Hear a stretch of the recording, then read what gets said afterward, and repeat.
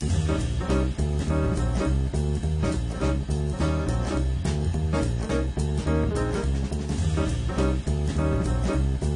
this is Jett. I'm playing H.O.R.S.E here on Full Tilt Poker. We're going to pick it up starting with Raz. Some of the best Raz players that I've noticed, because I really do like the game, are like O'Neill Longston. He's consistently making final tables at the World Series in Raz. Mike Wittell, who actually is one of the people that I grew up playing with in Arizona, and and we just in our mixed game we played so much Raz that I know that's why he's so good at it. And now with the internet, I'm sure a lot of people are going to be a lot better. But even 5 years ago, there weren't that many people that even knew how to play it, let alone were any good at it. But in that last hand, let's see here. In that last hand, I started with a real good starting hand, 2-3-5. I raised. I got called by a 7. They caught an ace on 4th, and I caught a king. But because we only put in 1 bet on 3rd Street, I didn't feel like I needed to try to catch up. So just let it go.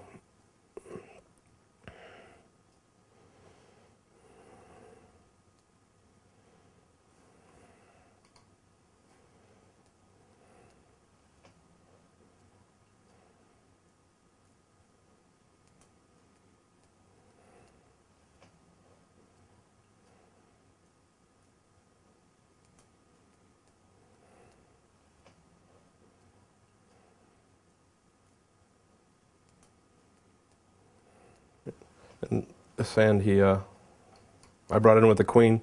Everyone folded to the jack, which means basically that someone made a mistake. Whoever was second to last to act, I think they had like a 7 up. They definitely should have raised it there, and they would have taken it down. But sometimes what happens is someone will look at their starting cards and see that they're bad, and click the fold button.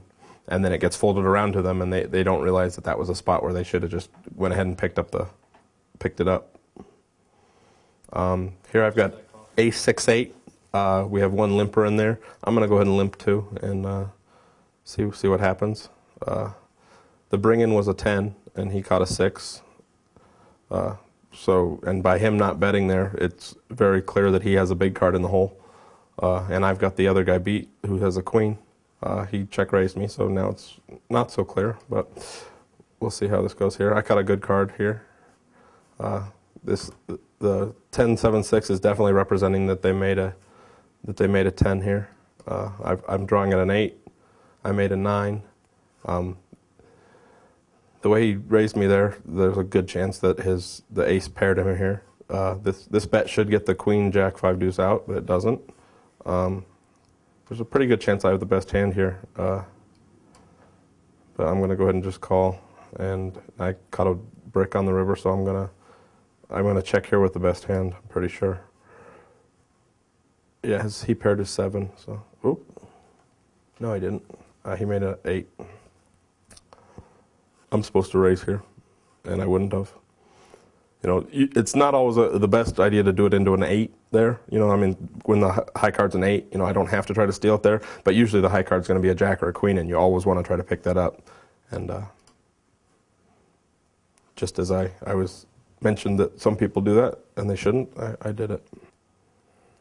Yeah, I'm high card with a 7 here. It doesn't really change whether you are going to play the hand or not. I have a very good starting hand.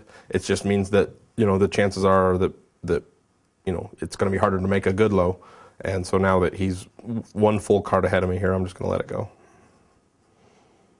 Sometimes if it's all high cards out, then when you catch 1 high card, you feel like the low cards are going to be coming. But in that situation where he catches a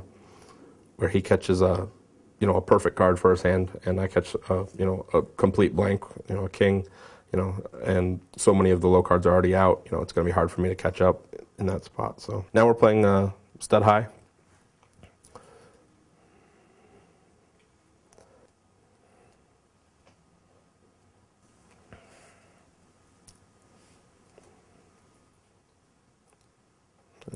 looks like I might get to see 4th Street here, but we have nothing, so.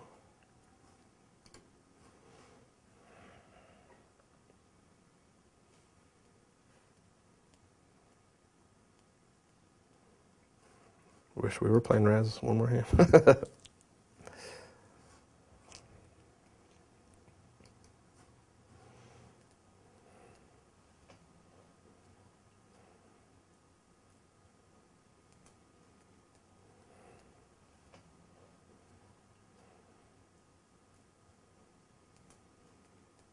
This last hand I had 3-4-5 with the 4-5 of hearts in the hole. I was the bring-in. It got raised by a king, or limped by a king and then raised by an ace. I just chose not to get involved. I wasn't sure what the king was going to do. I definitely didn't want to get stuck in between a pair of aces and a pair of kings, in some kind of a raising war. Here I was the low card with the 6. They let me see 4th Street, and I actually paired my ace. So that was like a free pot where if they had raised there, I definitely would have gotten out. So it's nice to pick up some free money. All right, here in Stud High Low, I have 4-6-8 Rainbow. We'll see what kind of action happens before they get around to me. But this hand, for instance, is a lot stronger than a hand like 8-6-3 Rainbow, because the 4 and the 8 can meet for the straight. So once you make your low, it really helps to have a hand like this when you're trying to make a high, because the straight connects. Here I pick up an ace, which is great for my low, and he catches a 10. He'll probably let me have this, I would guess. He didn't, but now I've made my low. I've made an 8, and I have a gut shot straight draw, along with the back door, just picking up a pair of aces and that kind of stuff. It's gonna he'd have to have incredible hole cards in that situation to call. I mean. It's very clear in that, and in that spot that I either paired my ace or made my low. So when your head's up against someone and they catch an ace and you catch a bad card, it's almost always the right situation just to get out, because that ace helps in so many ways, being the best high card and the best low card.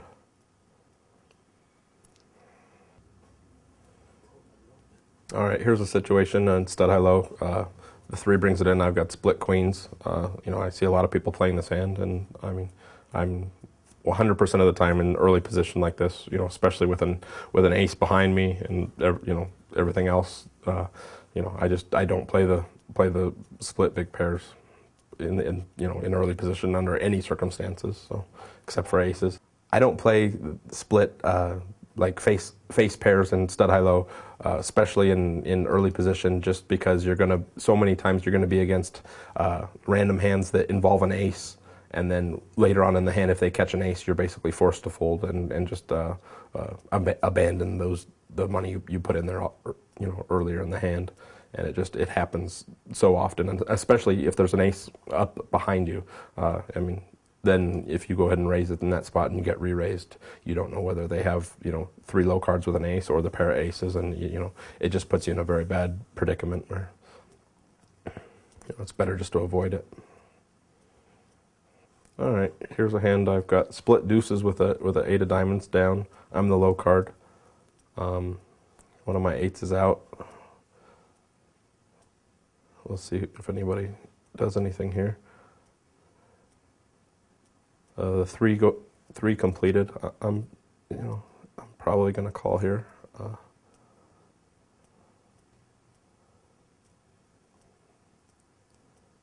It sounds like a small thing, but just having the 2 suited cards, 2 suited low cards in the hole, it does make a difference. Now if I can catch a low diamond, that would be good.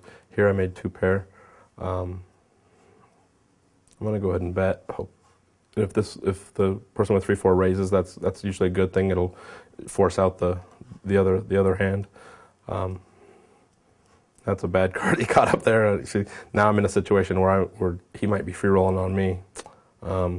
This is a situation that you try to avoid, but now I'm hoping my 2 pair holds up. But yeah, this was a situation where he was free rolling on me, not me free rolling on him. So that was an unfortunate situation. You know, in stud high low, when someone looks like they're going low and they catch an ace, it's just it's a lot of trouble. I mean, you know, it helps. It can help their hand in so many different ways. You know, it never hurts them, obviously, but usually it's, you know, it's like a lot of trouble. This hand we've got 2-3-6 with 2 hearts. It's a good starting hand in stud high low. Once again, you got all 3 of your cards are connected, where you only need two cards to make a low straight. So we'll be playing this one.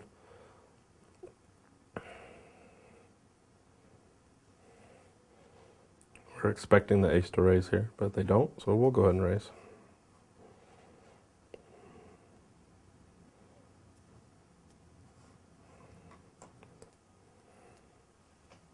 Here's another hand that is bordering on playable here. I'm going to limp with it and take a look.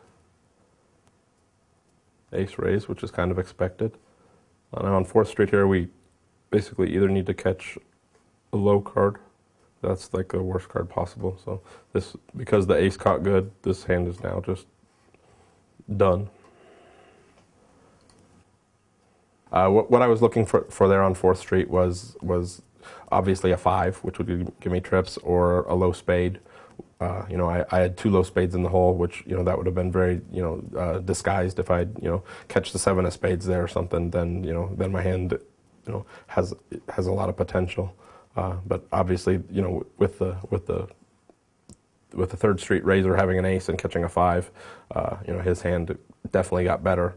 And by me catching a king, just, you know, it basically eliminates, you know, I'd have to catch 3 perfect cards to make a low. So it's just, you know, better just to give it up there. The game is hold'em now. I'm posting behind the button for a big blind. Actually, big and small. Small's dead.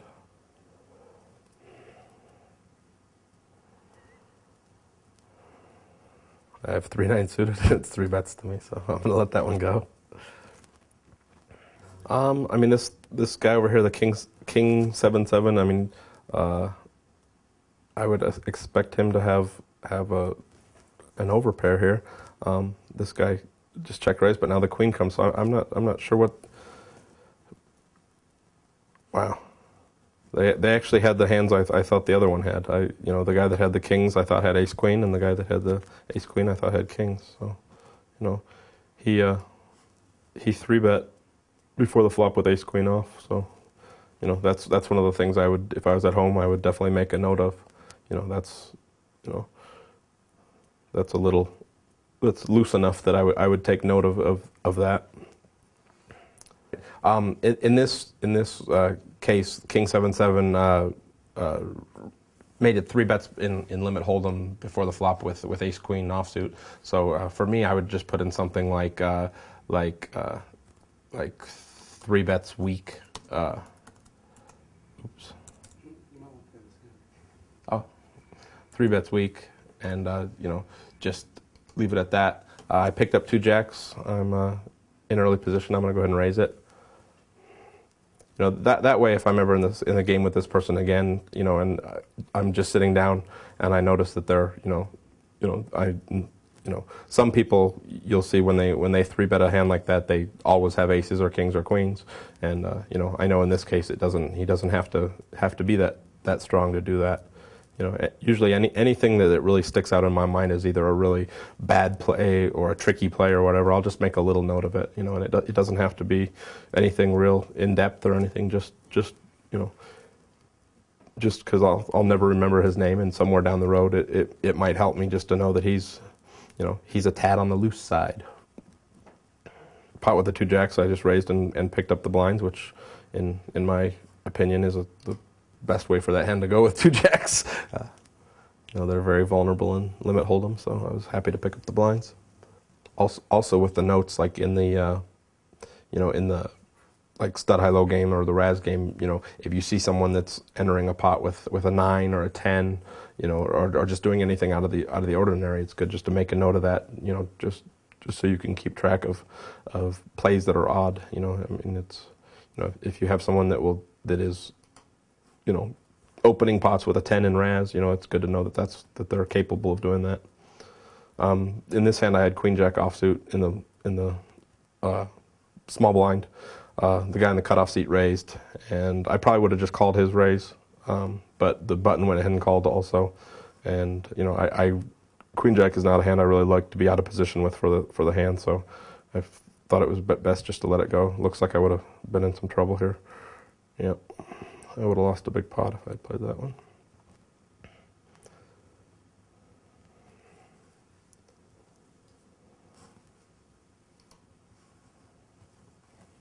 Jack 5 on the button. Some people raise religiously on the button, regardless of their cards. I'm not a big fan of that. Yeah, the hand where I folded the Queen Jack a couple hands ago, the original raiser had Ace Jack, and we flopped a Jack. So even if the 6-9 of diamonds hadn't come along, I was gonna lose a big pot there, regardless. So, oops.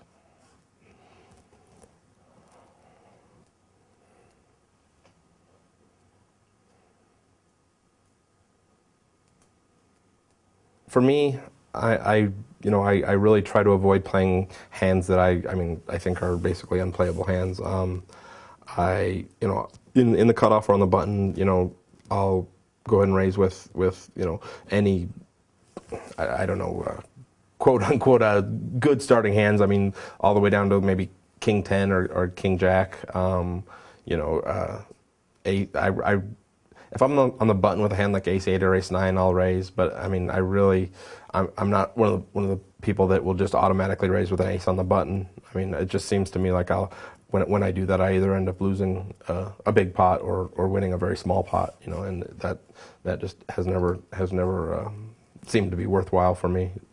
You know, also by you know, especially you know, if you just make it known that you're willing to fold on the button, you know, your mediocre hands, then when you do raise on the button, you get a little bit more credibility and you're able to pick up pots later. You know, if you just always raise on the button, then you're going to get played back at a lot, which, you know, isn't always what you're looking for when you know, if you're raising with hands like Queen 5 and you know, Jack 6 and that kind of stuff. You know, once somebody knows that you're raising regardless, then it doesn't take much of a hand for them to come back over the top of you. And you know, and then when they're first to act on the flop, you know, a lot of the times if you have someone that's always raising on the button, you know, and they re-raise you, that now they're just going to fire out on the flop, and it's really hard to do anything with that if you've missed. So, you know, I usually only play hands that I really, you know, want to play the hand. You know, I mean, where the cards really dictate me playing it. We switched to Omaha high-low here again, and once again we're definitely looking for aces in this game. Or I mean, even one ace, but I mean, it's you know, a good rule in Omaha is just to never even think about playing a hand that doesn't have an ace in it. You know, usually you want to have other low cards to go with it. You know, obviously hands like ace, ace, deuce, 3, that kind of stuff is the holy grail of Omaha. But in Omaha, high-low, you know, some people will play 4 big cards. Sometimes if I'm on the button, I'll think about trying to, you know, steal with 4 big cards. The problem is that you know, if you don't have an ace in your hand, especially, you know, I mean, a hand like 10 Jack Queen King in Omaha high-low. If someone does have an ace in their hand, they're basically playing 5 cards against your 4 card, because ace is the best high card and the best low card. Also, you know, hands like, you know, like I said, like 9, 10 Jack Queen. If you do make the nuts with it, a lot of the time it's going to be, you know, with your 10 Jack, and then there's going to be low cards out there, so you're really looking at getting half the pot anyway. And you know, with hands like that, you can never make a low. So, you know, people that are playing against you that have opportunity to make high and low, you know, are going to chop with you a lot, and they're going to beat you a lot too. I mean, you really want hands that can go both ways. And And obviously, if you're starting with all high cards, you can't go low. So if a flop comes low, you just have to instantly, let it go.